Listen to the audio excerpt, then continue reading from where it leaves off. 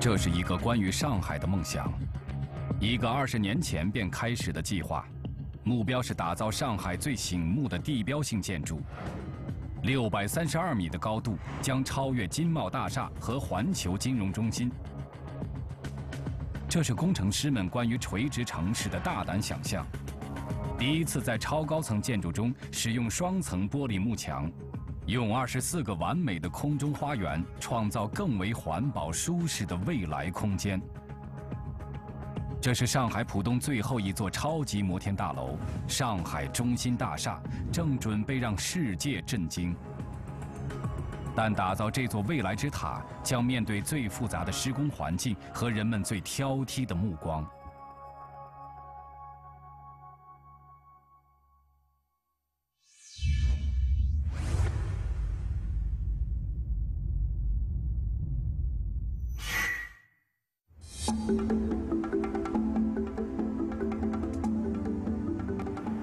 上海浦东，陆家嘴最繁华的核心商务区。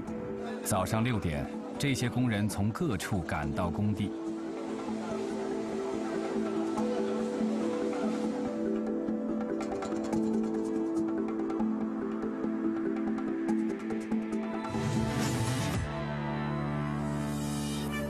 接下来的5天时间，他们的任务是要建造大楼第35层的混凝土结构和第25层的钢结构。这意味着他们要运送12根近100吨的钢柱，长达50公里的钢筋，80车混凝土到达工地，并将它们全部安装到180米的高空。 自重1000吨的钢平台要向上提升4米，4座世界上最巨型的民用塔吊要提升20米。纵然这一切仅仅是主楼工程的121%，但对于正在建设的上海第1高楼——上海中心大厦来说，这些远远不是问题。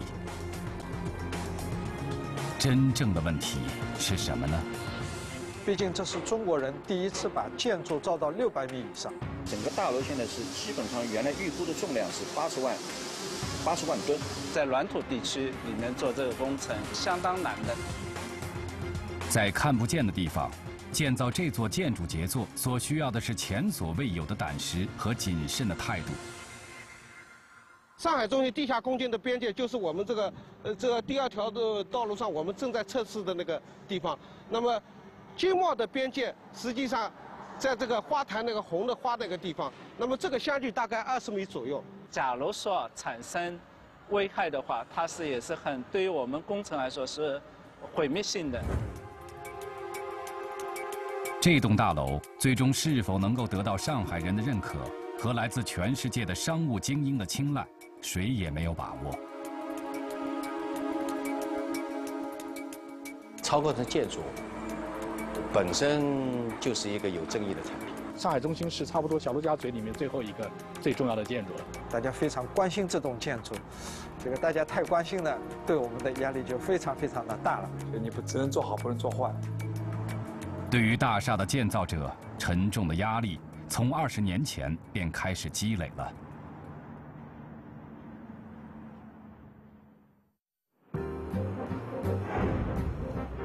在短短170年前，上海还只是一个从荒滩盐场发展起来的小城镇。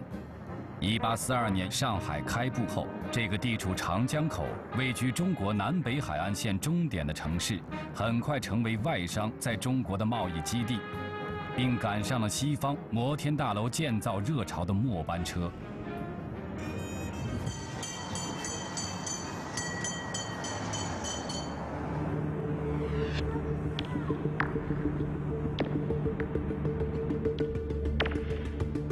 1929年9月，上海第1栋10层以上的大楼，高达77米的沙逊大厦落成。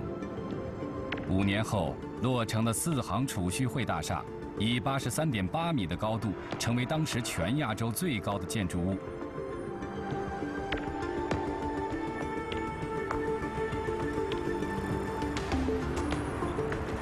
短短20年，上海外滩的城市轮廓便成为20世纪上半叶东亚地区最富魅力的天际线。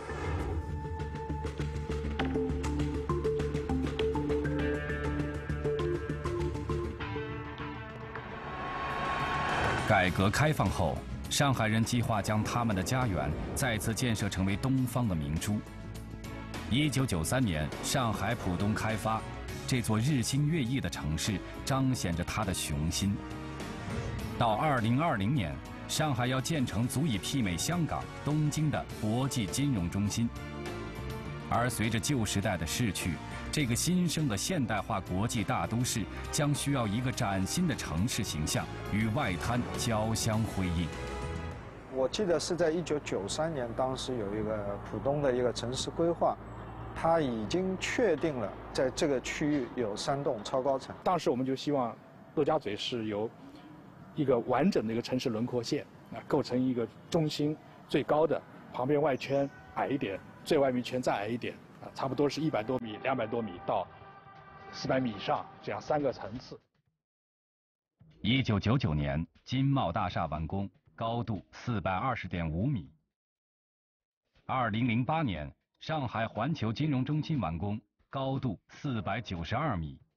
人们心目中预想的完美天际线，只剩下最后一座摩天大楼。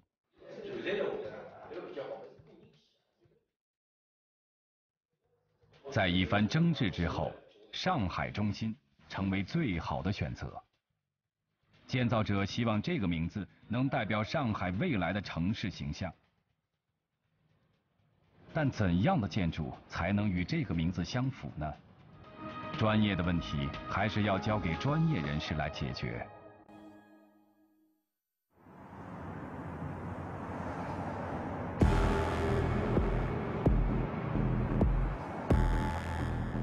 2006年，上海中心大厦向全世界征集设计方案，因为这栋大厦的设计难度将是世界级的。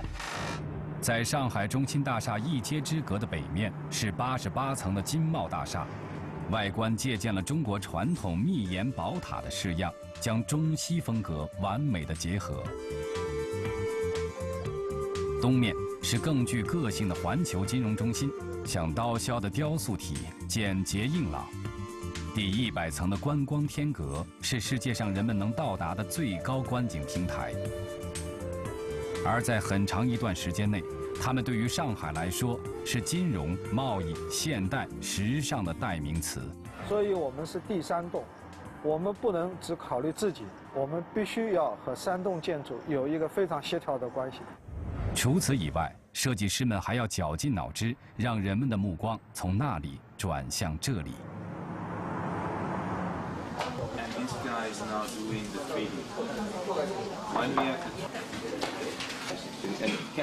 从未做过超高层建筑的甘斯勒建筑设计事务所也跃跃欲试，希望能抓住这个机会。带领这支团队的是来自美国的亚瑟·甘斯勒和来自中国的夏军。You know, this building is about the past, and it's a beautiful building.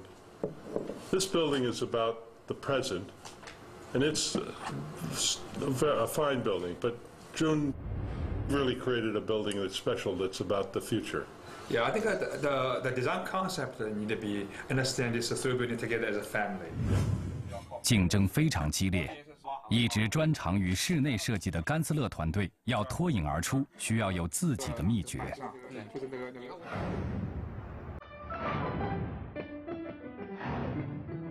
在高楼林立的陆家嘴核心区域，有一块上海规模最大的开放式草坪，比金茂、环球和上海中心总的占地面积还要大。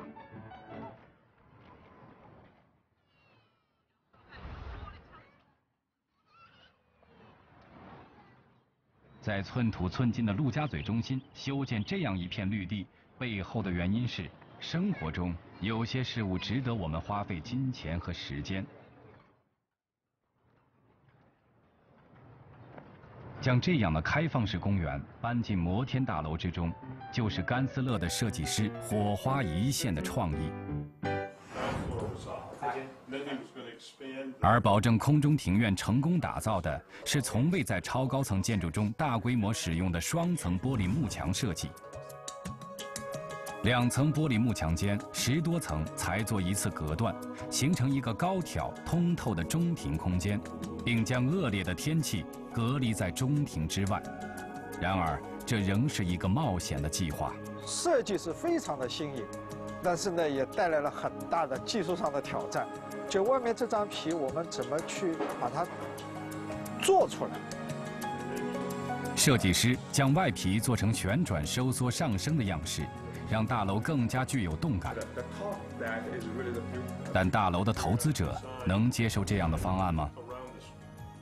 就是你本来是1层皮，你现在是2层皮，这个从投入上讲，是吧？这是不是经济？设计师不得不继续尝试来减少幕墙表面积的消耗。他们将最初2个立方体之间的旋转修改为内圆外方，又调整为内圆外三角，并将尖角改为圆弧状，以减少风压的影响。同时，希望圆润的角度能柔和地包容硬朗的金帽和环球。而最终玻璃的消耗仅增加了18%。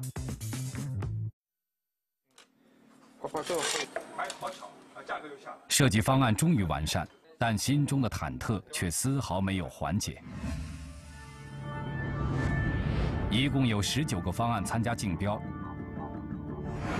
全部来自世界顶尖的设计事务所。近1年时间，3轮淘汰评审。甘斯勒终于闯入决赛。最后的竞争者是设计了俄罗斯塔、北京 T3 航站楼和香港机场的英国福斯特。他们的设计取意于毛笔，流畅的线条、晶莹剔透的楼体非常吸引眼球。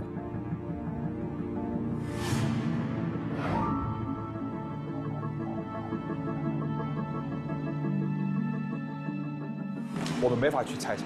你只能做你自己 can control 控制的事情。终于，评审结果公布了。Relief 是 sense of relief， 就是一种如释重负的感觉。对，就是如释重负。哎呀，终于结束了。所有的脑力激荡和等待都值得了。甘斯勒环保绿色的设计方案通过了终审，大家终于可以看见上海中心大厦。所有的人都满怀激情，迫不及待地要将这个优美的设计变为现实。2008年11月29日，上海中心大厦正式破土动工，更加艰巨的挑战马上就要来临。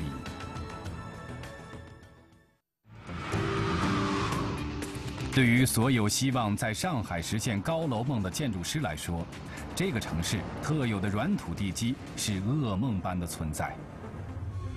位于长江入海口、建造在冲积平原之上的上海，下面有280多米的松软土壤，含水量高，就像豆腐一样。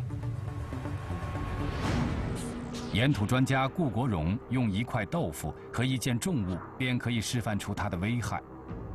我们把这块豆腐呢比作为我们上海的软土，我浸一下，它会产生比较大的变形。我把上海中心的模型放上去以后，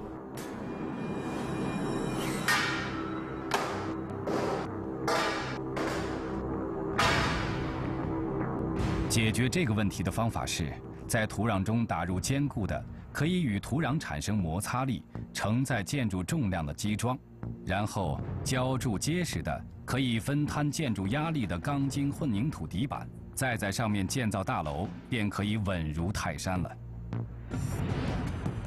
要在这样的地基上建造上海第1高楼，足以让顾国荣和总工程师龚健噩梦连连。如果说你不采取一些合理的一些施工方法，造成的后果是无法弥补的。这些管线呢可能会破裂，还有可能造成了路面的一些沉降和周围的一些建筑的沉降，整个隧道毁掉，周边的楼倒掉，后果是无法弥补的。就是说，绝对要做到万无一失的这一个。首先要解决的问题是，什么样的基桩才能承载这个预估重量达到80万吨、接近70个埃菲尔铁塔重量的庞然大物？要解决这个问题呢，我们要在桩里面埋设3根注浆管。在混凝土基桩半干后，工程师们通过注浆管进行高压注浆，浆液可以从侧面挤出孔底的沉渣，填充基桩的缝隙，让承载力大大提高。同样的桩，它的承载力可以达到3100吨。实验数据达到设计要求的3倍。最后，955根长达86米的基桩负担起主楼80万吨的重量，绝对保证大厦的安全，但风险远没有消除。2009年6月，上海发生的一起工程事故引起了岩土专家的警惕。莲花路，它那个楼因为上面的土太软，由于堆土以后引起侧向变形以后把整个楼倒塌。那像我们这种高层，千万不能出现这一类的，所以说它需要基础的买深。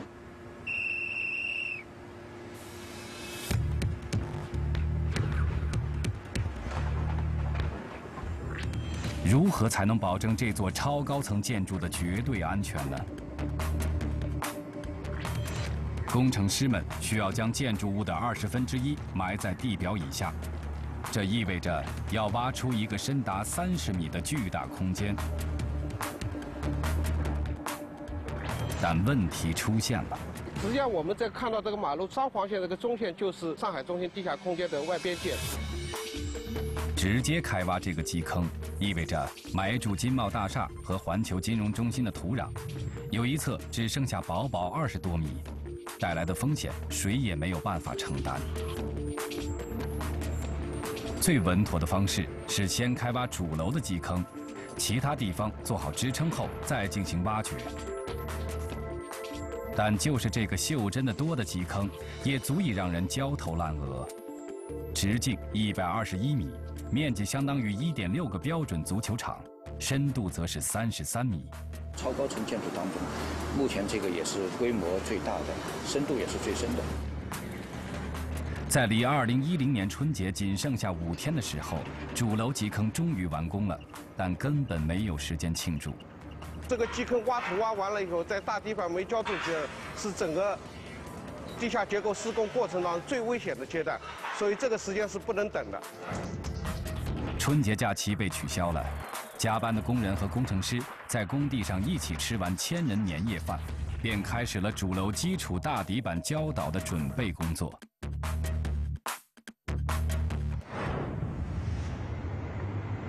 大底板到底有多大呢？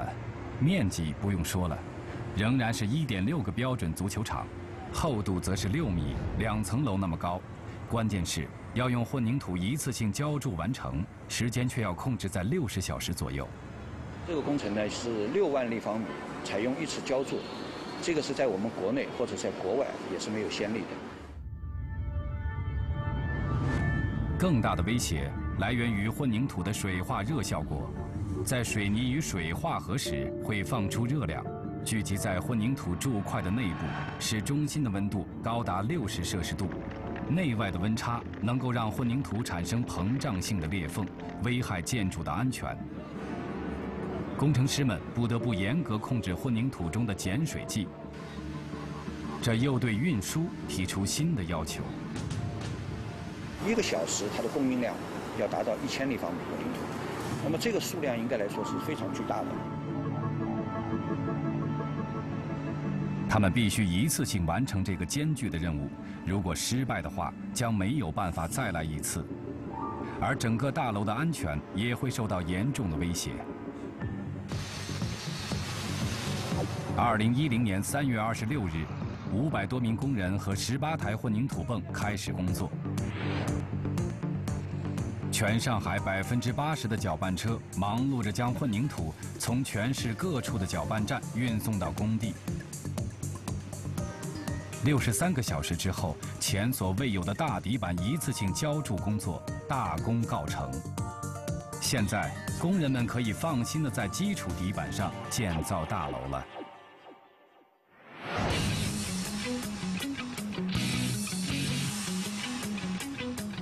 2010年9月，上海中心大厦终于在开工2年后从地下冒出了头。它被寄予了厚望，希望能代表人们心中的上海，成为未来的城市新地标。不过，有一个问题却一直悬而未决：这栋大楼究竟要建多高？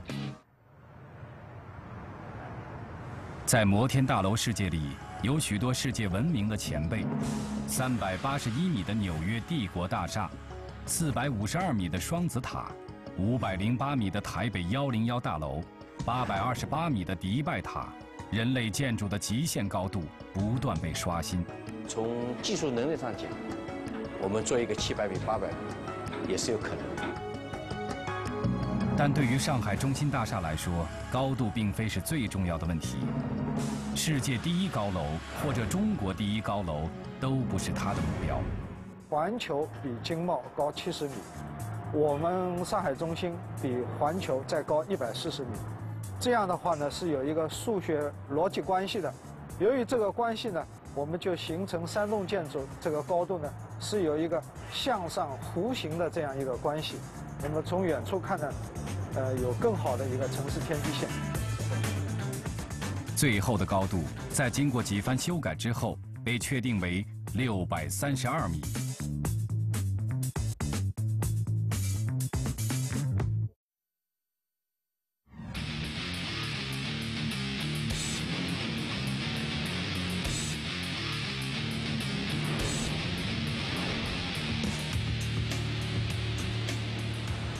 但随着高度提升的，却是建筑工人们所面临的危险。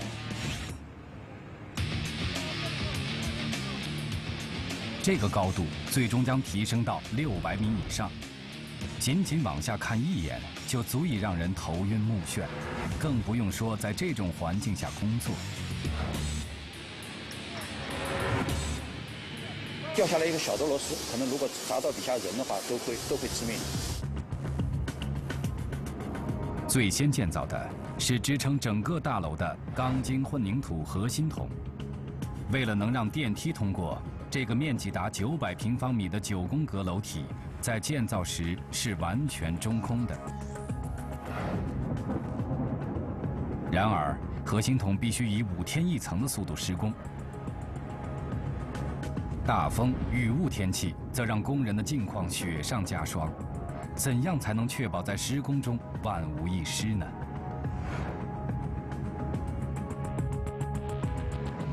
解决所有这些难题的是搭建在核心筒顶部的超级工具。欢迎来到上海中心大厦的钢平台。这平台呢，主要为那个超高层的建筑服务的。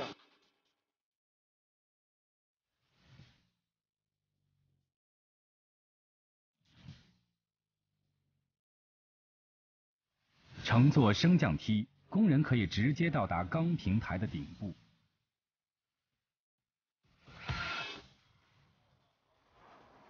钢平台边缘近2米高的维护栏将施工空间完全封闭起来，恐高症不再是问题。可以这么说吧，我们钢平台是不管谁走上来如履平地。上百吨的钢筋在夜晚被调运到钢平台的顶部，堆放在工人触手可及的地方。当然，也不用担心有坠物从楼顶落下，威胁工人的安全。但新的问题产生了：在一层的施工完成后，重达1000吨的钢平台怎样到达下一层的施工区域呢？工程师们从攀岩运动中得到了启示。钢平台将把做好的混凝土墙当作岩壁，自己爬升上去。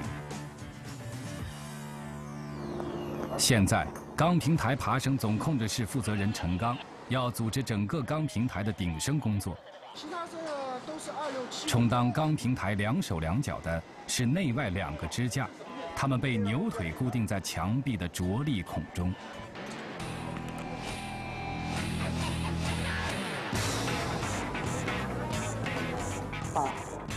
这个外架提高2公分，把牛腿收回以后，通过大油缸顶升，一直顶升到那个是形成然后把这个牛腿伸出，伸出以后作为承重。每层楼的爬升需要内外架交替2次。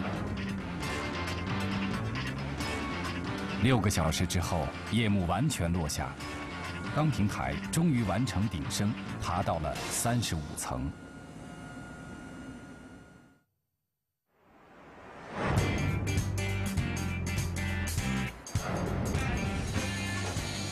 新的一天来临，100多名工人在钢平台上开始忙碌。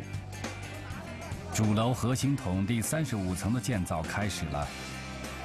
第一个任务是钢筋的架设，工人们将长达50公里的钢筋搭建起来。接点用钢丝绑扎好。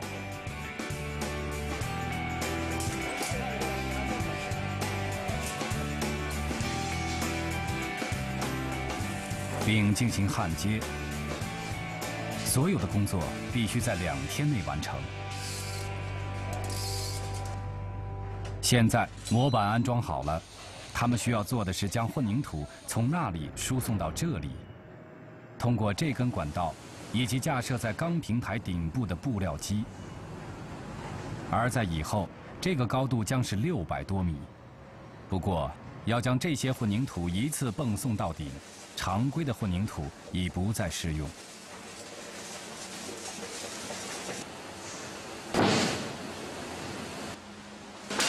这种巨大的声响，就是混凝土被高压泵推动的声音。在管道拐弯的地方，这种震动更加剧烈。如果使用普通的混凝土，极有可能出现管道阻塞的现象。罪魁祸首就是这些尖锐的针片状石子。工程师们的应对之道是给混凝土中的砂石整形。我们称为精品石子，它的粒径比较圆的，棱角比较少的，也就是针片状的含量极低。这种混凝土被称为自密石混凝土，它甚至可以不需要采用传统的震导方式，就可以自动流淌，达到密实的要求。现在可以放心地把这些混凝土送到35层去了。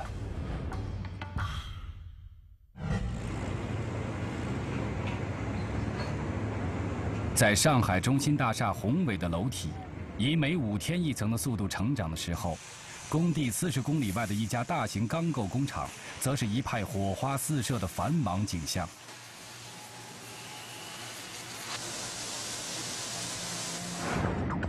上海中心大厦的主体结构，中心是9宫格式的混凝土核心筒，外部用8根巨柱、4根角柱支撑。双层玻璃幕墙的外幕墙则直接悬挂在钢结构上，让整个建筑变得非常柔和和轻盈。所有这些钢结构将由2家工厂合作完成，但要摆弄这些巨大的钢构件，可不是件轻松的工作。这一根构件是我们那个上海中心的3区的行架里面的构件。你看它的那个结构特点，一个是形状怪异，还有一个板厚厚。工程师必须保证这些大块头运到工地后还能严丝合缝地对上，所以要进行预拼装。但仅仅是一个分区的行架，钢构件就有3000多吨，直径达到60米，高30米。如果将这些构件全部进行一个实体预拼装的话，那么它耗时要1个多月。这样呢，就是完成这样的代价。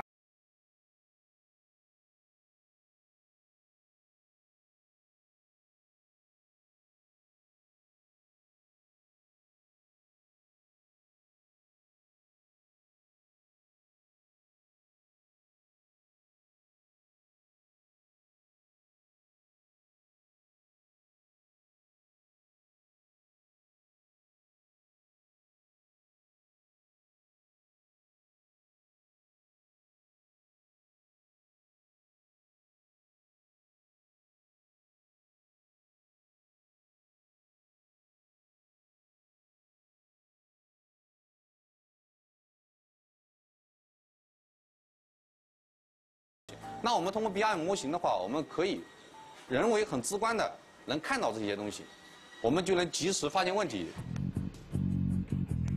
现在设计师那些天马行空的想法，可以在闭幕系统上就得到检验和调整，不用担心脱离施工的实际情况，变得面目全非。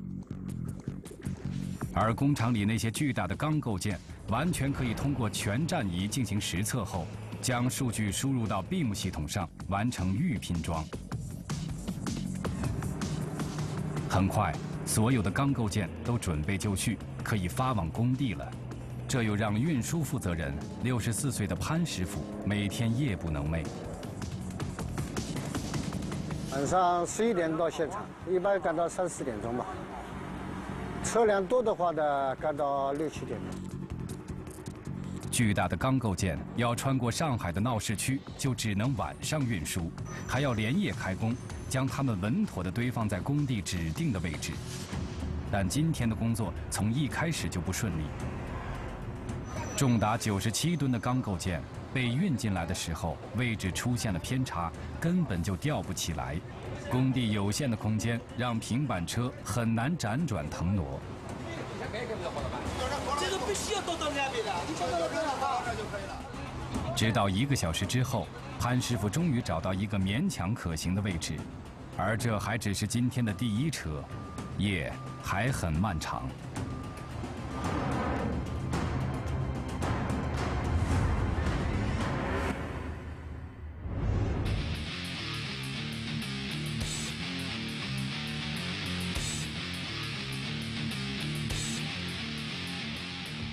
轻松拎起这些大家伙的是4台 M1280D 型塔吊，每台自重500吨，最大起吊重量达100吨，是国内民用建筑领域最大型的塔吊。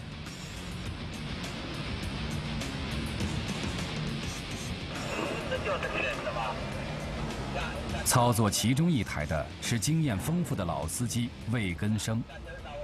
我做了40年了，96年做经贸，99年做那个新世界大厦，这个03年的时候做南京路世贸，这个07年的时候做这个国际中心。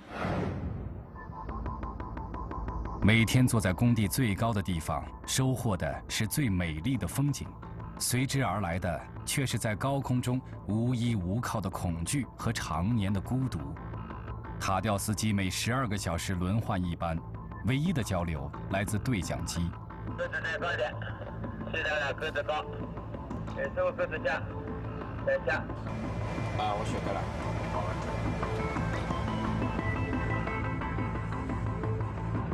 高空作业充满了风险，在美国，光是起重机的意外，平均每年就夺走82个生命。当4台塔吊一起工作的时候，这种风险将成倍增加。如果塔吊之间发生碰撞，带来的后果将不堪设想，但他们有自己的解决之道。这个液晶显示器呢，主要是起到就是监视作用，安全。在我们工作的时候呢，就能看到后面吊车的工作状况。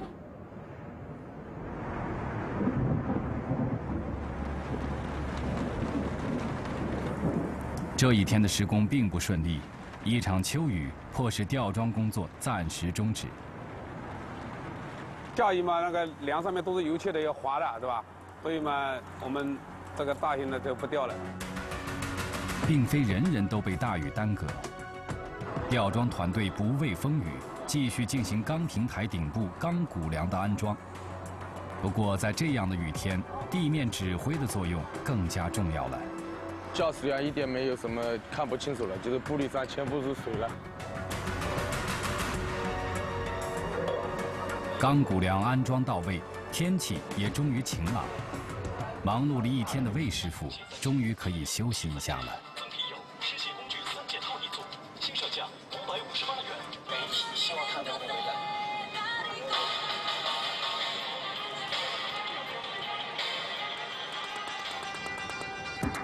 不过他最爱做的却是拿起照相机收集高空的美景。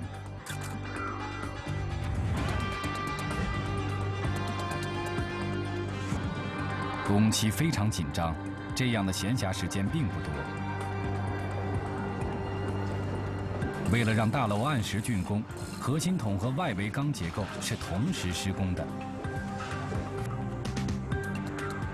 5天1爬的钢平台很快就要碰到塔吊了，必须要马上增加塔吊的高度。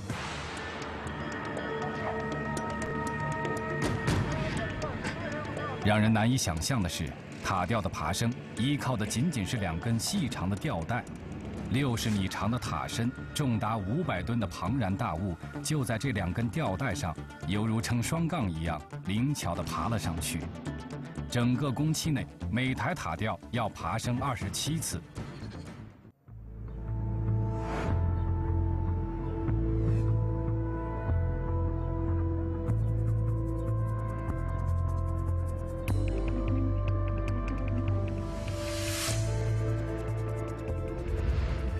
上海浦东陆家嘴最后一栋超级摩天大楼正拔地而起，将与金茂大厦、环球金融中心一起成为上海最醒目的地标。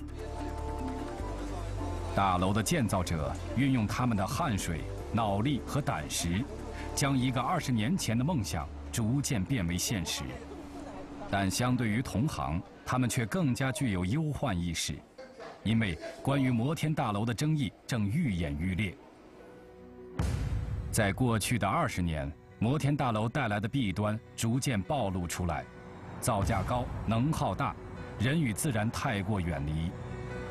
白天看上去人气兴旺，但晚上就死气沉沉。这些负面效应引起人们的关注。上海中心大厦的建造者必须找到一条新的道路。问题就是说，你有没有足够的技术来解决那些负面的问题？他们的愿景是运用最新的绿色技术，将大楼建造为绿色环保的经典之作。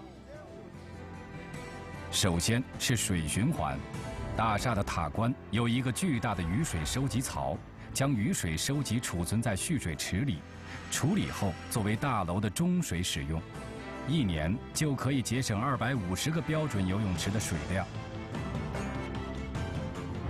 然后是风力发电，在大厦顶部的风洞口安装有3组共15台风力发电机，利用600米高处每秒6米的风能，可以提供大厦的照明用电。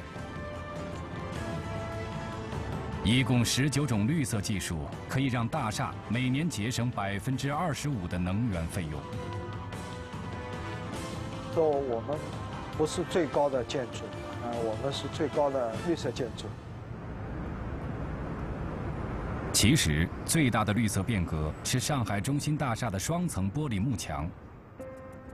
随着全球升温和碳排放问题的日益严重，广泛使用在摩天大楼中的玻璃幕墙，因为巨大的热损失为人们所诟病。双层玻璃幕墙缓解了这种困境。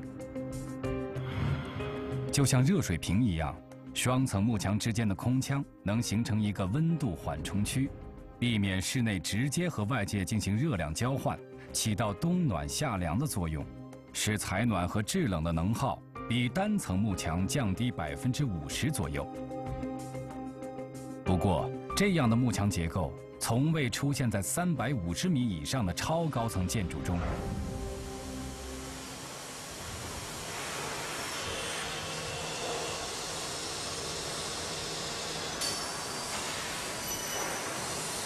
世界排名第1和第5的2家中国幕墙公司将合力完成这个史无前例的幕墙方案。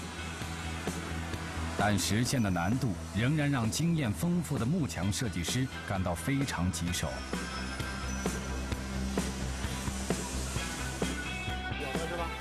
他们不得不一次次做出改进，在经过3年的实验，解决了上千个技术难题后，整个幕墙方案终于初步成型。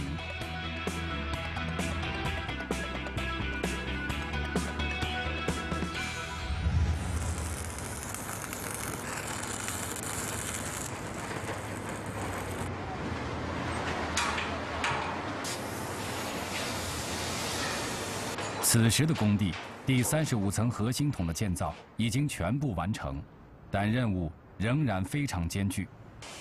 大楼要在2015年如期完工，唯一的办法是结构建造和幕墙安装同步进行。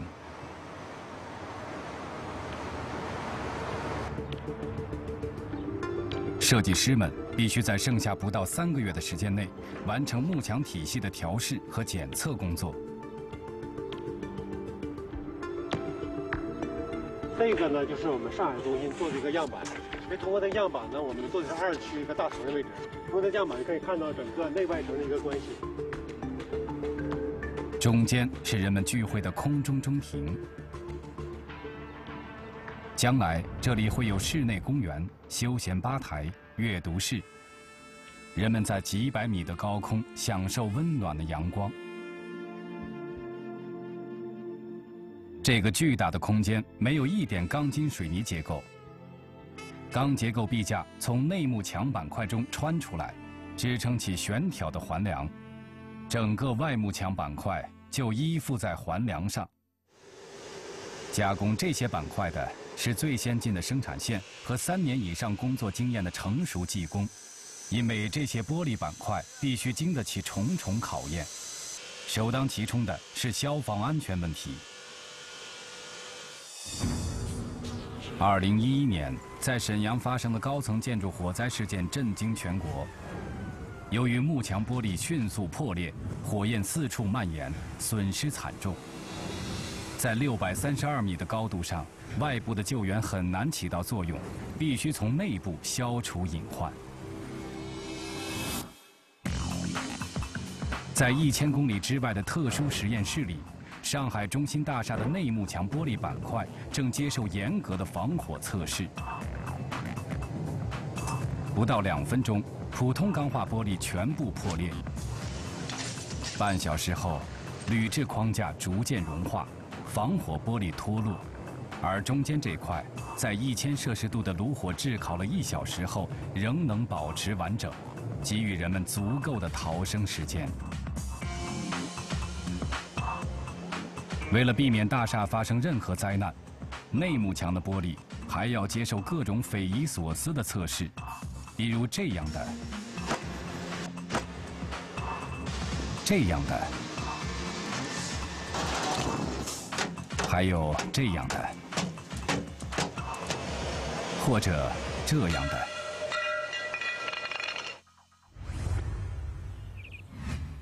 回到位于江南水乡的工厂，牟永来则要对外幕墙玻璃进行防脱落测试。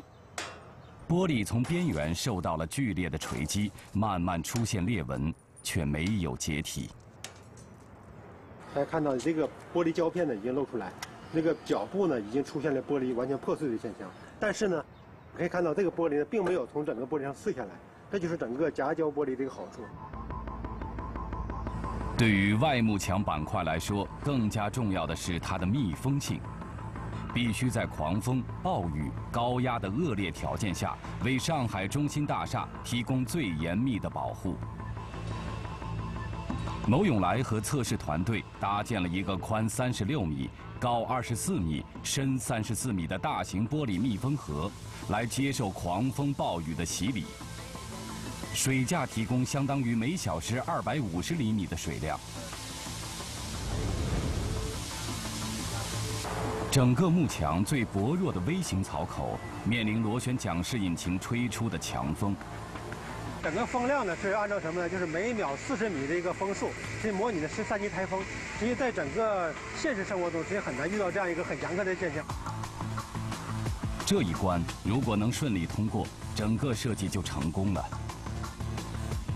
实验进行了3天，所有数据都非常正常。但牟永来却发现，虽然喷出的水量相同，但下部的水流明显更大。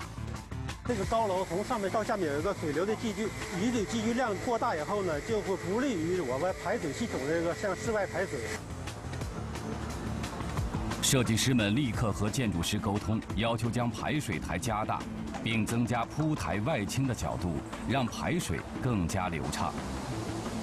项目的难度就是这样逐步被发现，又一步步解决的。刚开始做的时候，发现建筑并不是非常难，但通过这个深入的一个施工设计，觉得现在越做问题越多，越做越难。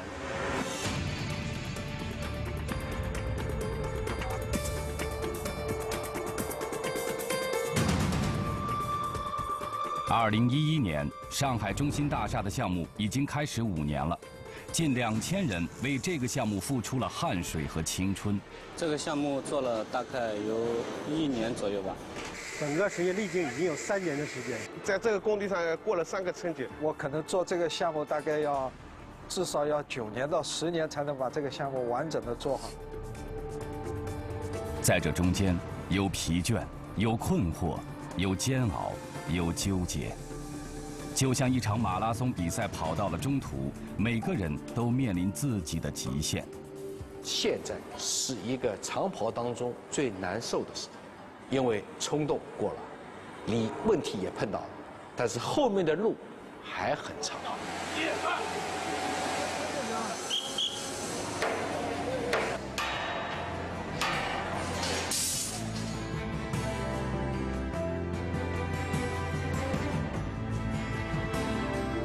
但是，令每一个人为之骄傲的梦想就在前方。2015年，上海中心大厦将全部竣工，来自各地的人们可以在这个垂直城市中办公、购物、休闲、娱乐。24个空中花园，让你在高空中也能自由地交流和休憩。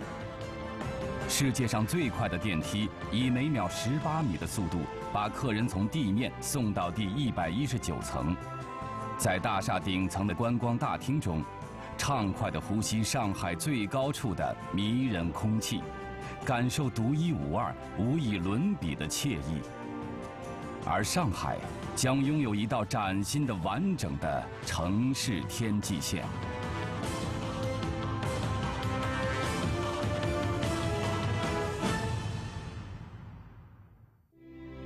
北京，中国的首都，城市高速发展让交通拥堵不堪。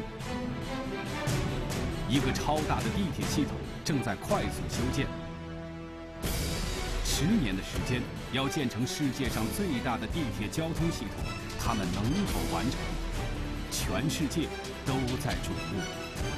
敬请收看央视纪录频道《超级工程》。